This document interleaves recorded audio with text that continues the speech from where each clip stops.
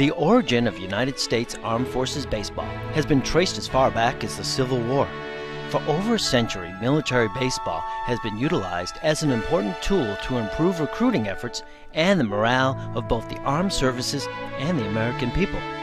Following World War I, Major League stars such as Ty Cobb and Christy Mathewson served their country while playing on teams overseas and at home. Military baseball reached its peak of popularity during World War II, as baseball legends Ted Williams, Joe DiMaggio, Hank Greenberg, and Bob Feller headed the list of Major League professionals playing on service teams. Today, that tradition is being carried on by the United States Military All-Stars, a joint forces baseball team based in San Diego, California.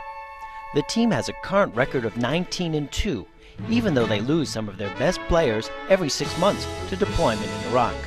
How, in the face of this type of adversity, do they keep up this winning streak?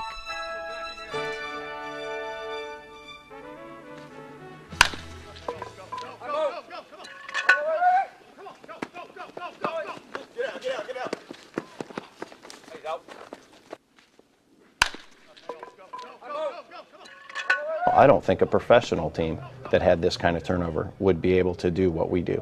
And I think it's because we are used to people transferring, people being lost in combat or to other situations where they're gone and someone needs to step up and take it, and it has to be a smooth transition.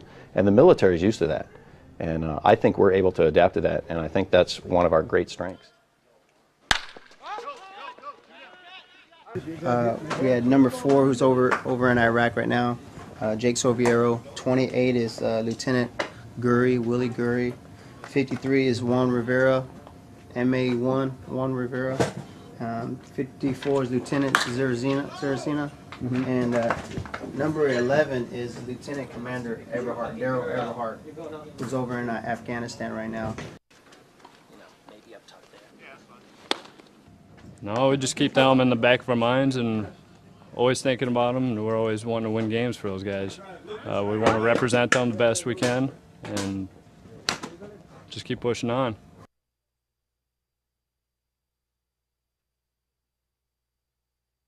We want to keep winning games. We want to keep representing those guys and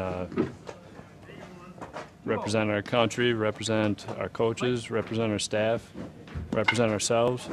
And that's right, USA. It might take a team, a regular professional team, they go all through spring training. It takes them a couple of months to figure everything out, but we kind of just cut right through all that stuff and we're ready to go. And people are able to say what they need to say and do what they need to do. And I think that is why we're so successful. We can adapt to all of that change. We live in there, we love change. Be flexible and make it work.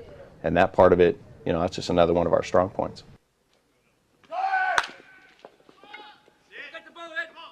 Before I joined the military, I was played a couple of years minor league baseball with the New York Mets, and then I got hurt, got off a year and stuff like that, and then I decided to join the military. Defend my country, before playing, but at the same time I love the game.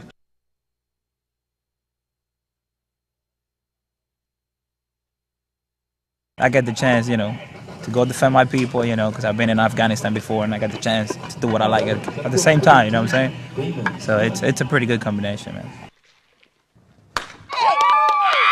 Our mission is to promote the awareness of all Americans and the support of our men and women that are overseas serving right now at the tip of the spear. I think myself and all the other players on the team know that we're always thinking about what's happening overseas, and I know my ship is on a deployment, and I wish them all the luck and everybody come home safely.